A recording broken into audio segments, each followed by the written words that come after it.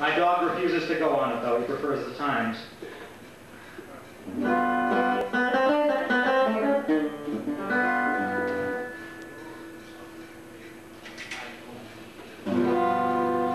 As progress passes by, it hits and grazes me, and slightly dazes me, but never phases me.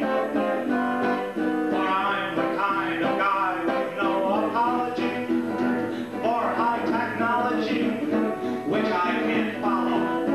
Gee, I kind of used to think it's simply grand to sit and watch the sweeping of a graceful second hand. I'm an analog guy in a digital world. My quaintest attribute is that I won't compute. Rounded number 2 pencil, my fingers are curled for basic calculations and some communications.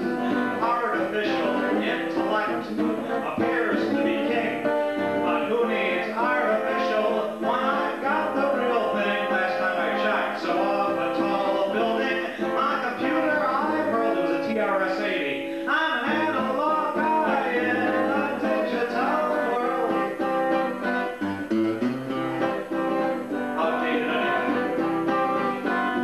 I know I'm left behind with such a stance each day, as things advance each day, and yet I advance each day. For I have peace of mind, my obsoletest way is still the sweetest way, and the completest way to live my life. I truly have no doubt. My database is active, even when the power's out.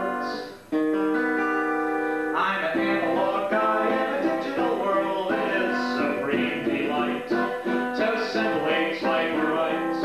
How I love a machine that is decently hurled. A greater joy than sex is to strike mistakes with X's. Word processing software, maybe, writing a breeze. But I can take my Underwood out under the trees and get arrested for indecent exposure. And